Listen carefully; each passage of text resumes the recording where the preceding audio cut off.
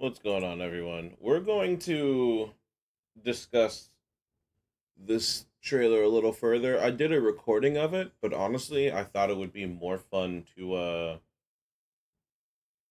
to look at it with everyone. Uh I'm gonna go through it a couple times, say anything. Say my pieces of what I think is happening, or like what some of these characters are. Uh so yeah. I will say real quick. Hopefully this goes away.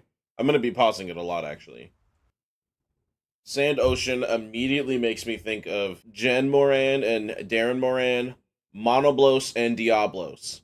The Monoblos and Diablos aren't in the Sand Ocean like that, but there's a chance they could be. Um, I'm very excited if the Monoblos finally comes back. All right, we got a no name over here. I don't know what's going on over here, but this is another cat, so that's cool. This is the character that represents you. Obviously, it changes depending on what you pick.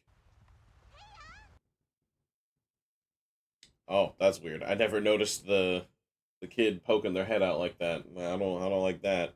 So we know this person's name is Alma now, and this person is, I want to say, Gemma, if I remember correctly. A lot of people are comparing her to Little Miss Forge from Monster Hunter. I want to say it's Monster Hunter 4 or 4 Ultimate, if I remember correctly. I haven't played them in such a long time. And I can see the resemblance, kinda, but also not really. The graphics were way different back then. I would need like a full on confirmation for it.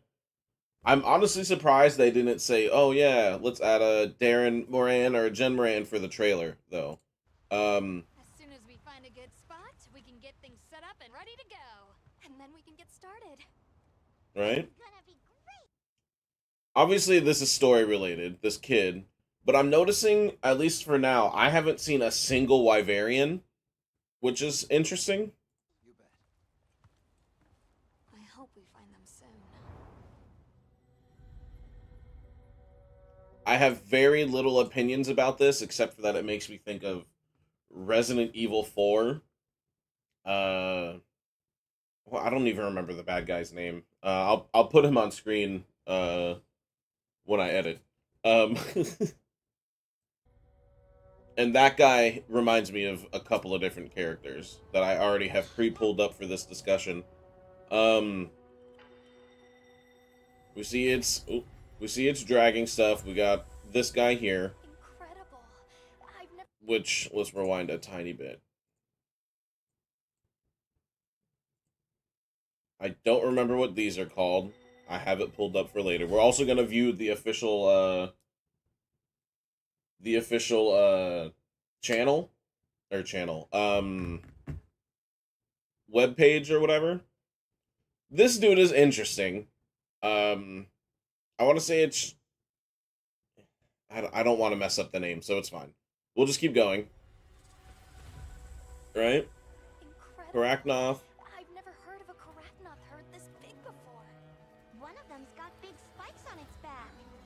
Right? This is On interesting. its back. There's a wasp. There's a bug nest there. The Karachnoth herd, and you can see that when time changes, different species are coming out, or maybe it's just during the sandstorm, other monsters are more active or whatever.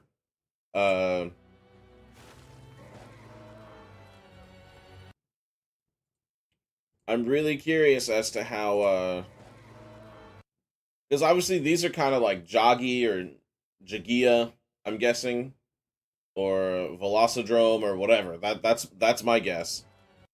These little guys are what I'm interested in. Are they small of these guys, or are they completely different? They look like they're a completely different species, but I'm curious as if it's endemic life or if it's a monster you can interact with. You got I can only assume they don't have any eyes. I have no idea what's going on with these guys. Alright, so we notice At first I thought they were setting a trap. No. You can now grab slinger ammo with your claw shot, whatever it is. I don't remember. And then shoot it. Right? And it gets them separated, whatever, blah blah blah. The sandstorm. This is something that I noticed. You see they're getting sucked in, but this doesn't look like it's one of them. This thing right here makes me think it's, I want to say they're called cephadromes. Yeah, that's not one of them. It could be a Karaknoth that we know the name of, but, like, it's moving around a little different for that, right? Almost like it's a Piscine or Piscine. I'm not sure how to say it. Something wyvern. And these weird guys, I don't remember their names. We're gonna look at the channel here in a second. He dives out the way, commencing the hunt guild or whatever. Now commencing the hunt by order of the guild. He has his back blown out. Yeah. Alright. I have opinions about this guy. It's kind of like if they fused Donkey Kong and King K. Rool together, is how I see it, you know? Yeah, that hole's much too small for a Damaran, yeah, or Damaran, whatever it is. Dan. You hear the whistle if you're listening carefully over the music. And we know what those are called now, too. I have a lot of information to go over. But you see... Look, this dude's getting straight up attacked, right? But, like, they're almost pinning it down? And then a third one joins in. I don't know if they've expressed what these are called yet. Look. And then, the bulldogs, I don't know. That's something that's interesting. Dude Man has the great sword. And then switches to heavy bowgun. Or actually that might even be, because it looks like it might have been a rapid fire, that might be a light bowgun. So my question is, can you bring more than one weapon at a time on a hunt now? And if so, how do you switch between them? So that's super interesting. We see the greatsword now has a multi-hit. He does this thing, all fancy and whatnot. That's pretty standard Monster Hunter fare. This. All of those were multiple hits, and you know that because it goes with it. I don't know how much damage it's gonna do. They didn't show us, which is perfectly fine. This guy, very interesting. I have some opinions. We'll get to it at the end here. For this expedition. Thank you, sir. First off, Karaknoth getting struck by lightning, right? And it's like a 1-frame, 2-frame thing. I've gotten really good at pausing it. No, it's not Millennial Abe Lincoln, but that's really funny. You see there's some glow out there, Honestly, so lightning strikes in Monster Hunter make me think of Alatreon, but we already had Alatreon in World, so unless Alatreon rotated, whatever, we don't know. I have other opinions about this as well, but that's a speculation that I'm not even prepared to discuss. Not without like other people that are also super into this. The SOS gets fired, and then you see a hammer. I want to say it's a bowgun, and I want to say the third is a longsword. Oh, no, okay, so that might be the bowgun. This is a hammer. I think that's a longsword, right? And you see he blocks it. The hammer guy goes in for the standard side to then downward swing. The bowgun does nothing, and the longsword is on the right here, and they just kind of swing at it, but you don't really see anything. Look. Did you even see the longsword? Maybe I'm just crazy. No, yeah, you see them for a second. Right?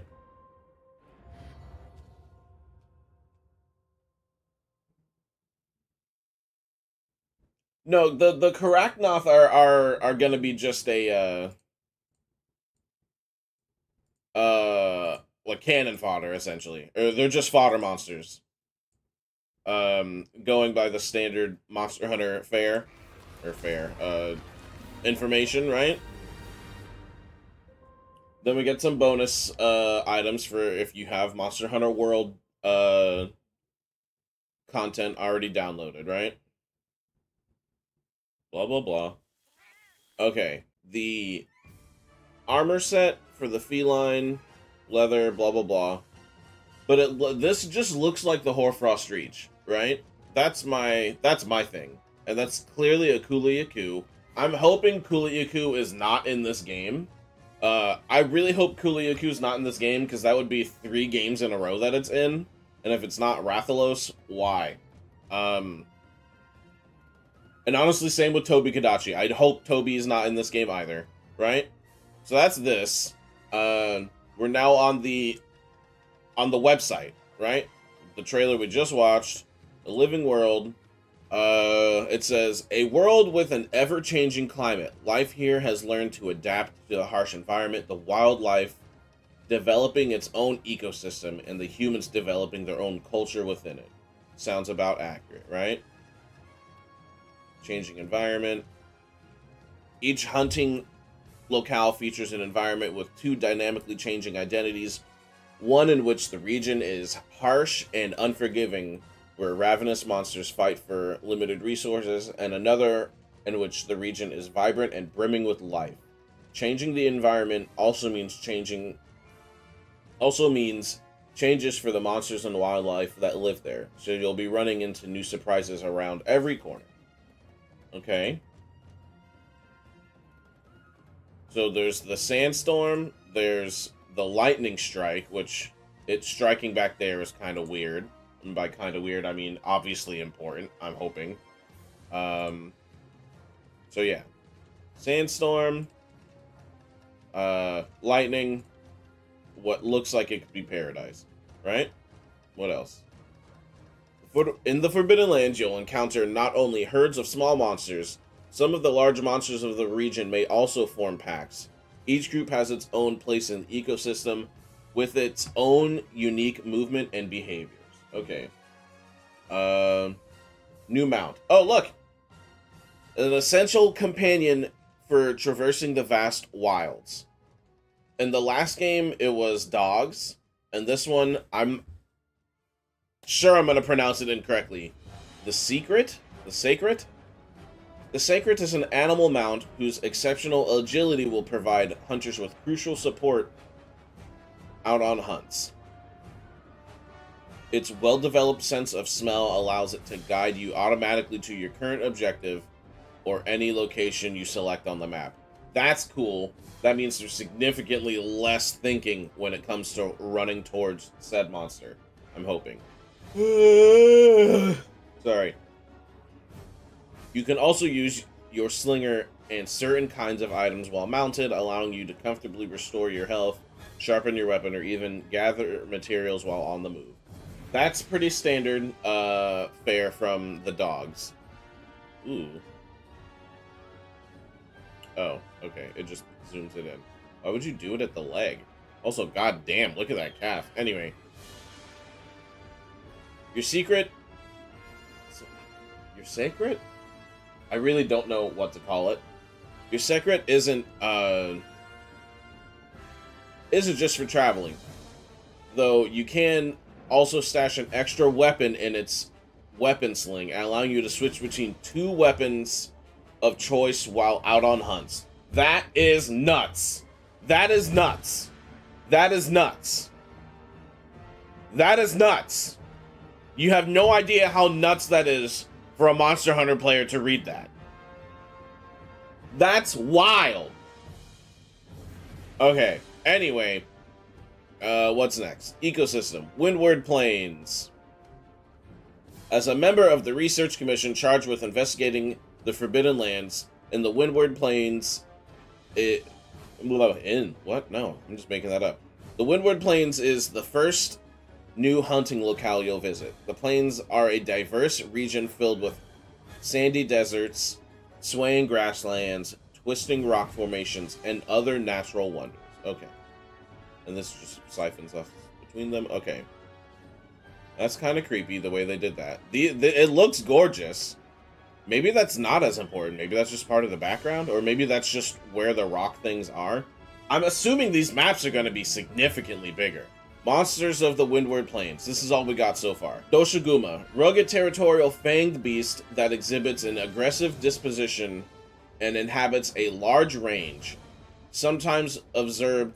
Oh, yeah. Okay. I just can't read. Sometimes of blah blah blah blah blah blah blah blah blah blah blah. Sometimes observed in large packs.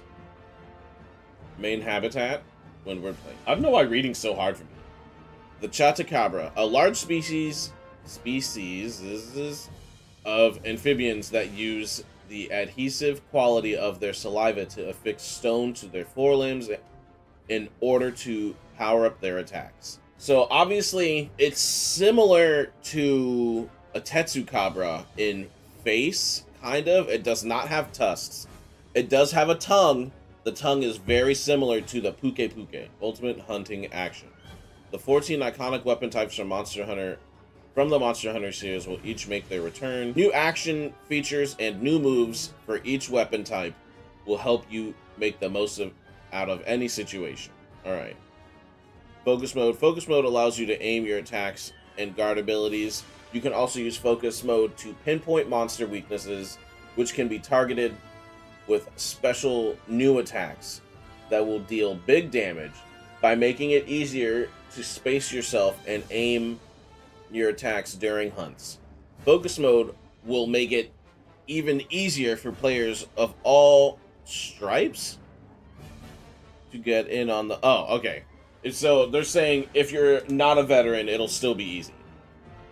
It'll be easier for you to get that big damage. The Slinger returns as an indispensable tool, or blah, blah, blah. Hook Slinger. Hook Slinger is the newest evolution of the Slinger, allowing you to gather all types of materials from a distance. It can be used while mounted on a Seikiret. Yeah, okay, cool. Look at this. I didn't even have to go that far. The Hunter, the protagonist of the characters you play. Ooh, I like the way the girl looks. It honestly, she looks kind of cooler. I also don't like that he's, like, holding his bill.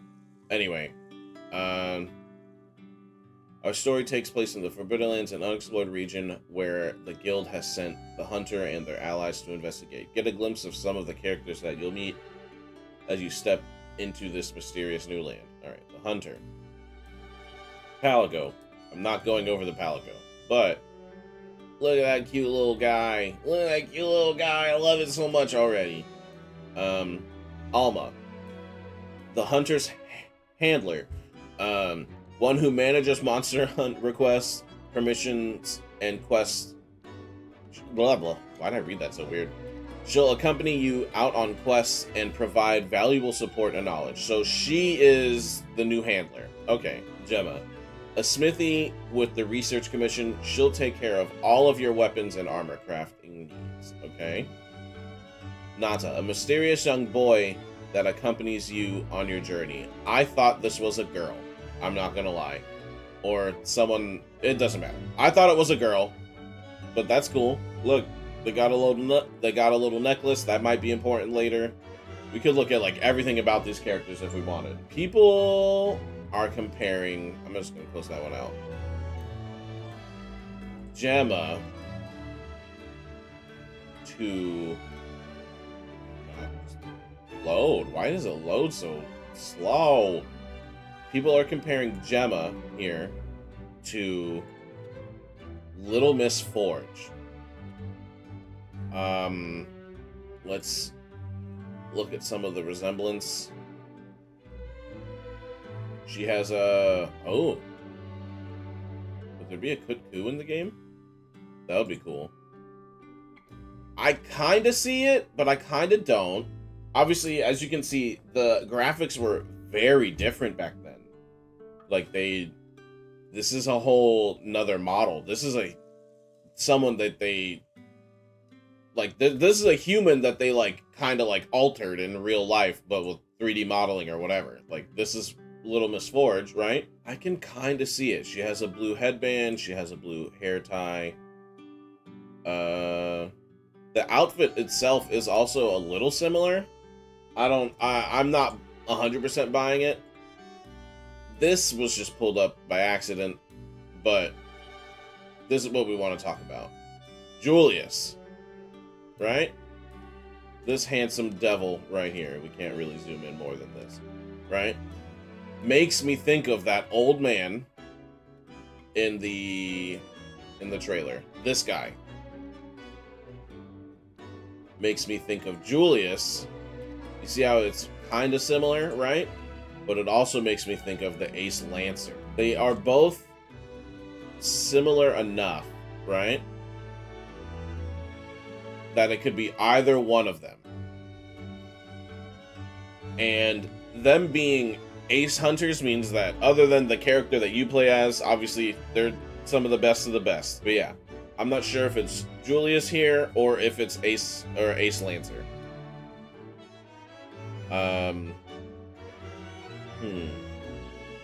Well, you know what? Hold on. Age 24. It's gotta be this guy. Age 40, Ace Lancer, right? Because this dude is older. It's probably Ace Lancer here. Which is interesting. Because he's not the leader of the group. But that doesn't matter. Anyway. So I've been thinking about this a lot. I know a lot of people are also... I'm hoping we get to see Nadia. She's a gun... I want to say it's a heavy bow gun user. But, yeah. That has to be the Ace Lancer, right? Yeah, that's so wild. That's wild. That's wild. Anyway. So yeah, I want to say we'll get to see Nadia at some point. Even if it's like DLC or whatever, she comes to visit. Something. Maybe we'll get to see Julius. I don't expect him to be wearing that armor. But if he is... I'm excited to see him in high quality because I always thought he was super cool looking. Anyway, that's it. If you enjoyed any of this, feel free to join the Discord, follow the channel, all that stuff. I'm going to be posting it in the description down below. And yeah, that's about it. Bye!